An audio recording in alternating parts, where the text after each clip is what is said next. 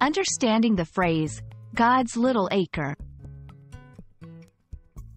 Hello, everyone. Welcome back to our channel. In today's video, we're going to explore a fascinating English phrase, God's little acre.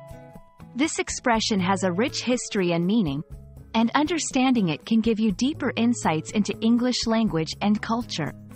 Let's dive in. The phrase, God's little acre, originates from a novel titled God's Little Acre, written by Erskine Caldwell in 1933. This novel was controversial but widely popular. The title and the story itself have contributed to the phrase's meaning. In the novel, the phrase refers to a piece of land that the main character, Tai Walden, dedicates to God, hoping for blessings. Literally, God's little acre refers to a small area of land dedicated to God or a sacred purpose. The term acre signifies a measure of land, which in this context is metaphorically given a holy significance.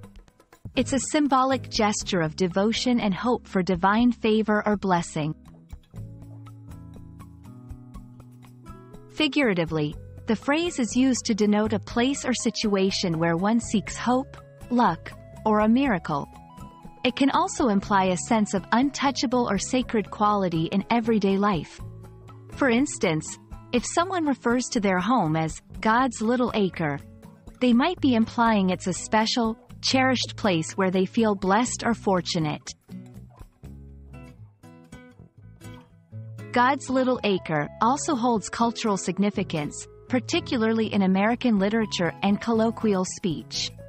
It represents a blend of religious hope, personal endeavor, and the search for a better life, themes that are deeply rooted in American culture and history. We hope this video has helped you understand the phrase, God's little acre. It's a beautiful example of how language can capture complex ideas and emotions. Remember, phrases like this enrich your English comprehension and offer a window into the culture. Thank you for watching, and we'll see you in our next video. Stay curious and keep learning.